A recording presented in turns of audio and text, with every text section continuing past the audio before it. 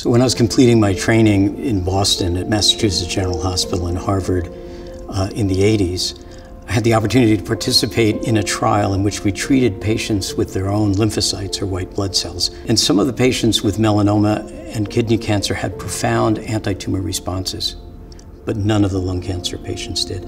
So while that was very important for those patients who responded, it was also important for me in deciding what I wanted to do when I set up my own lab. When I started at UCLA 30 years ago, I started with the question of why lung cancer patients don't respond to boosting the immune system against lung cancer. And the very first organization to fund that work was the American Lung Association. The American Lung Association helped me, and has helped others since then, to be able to start their careers. The impact of that has been so profound, and it's impossible for me to overstate the importance of having that initial funding to get started in what has become our work today.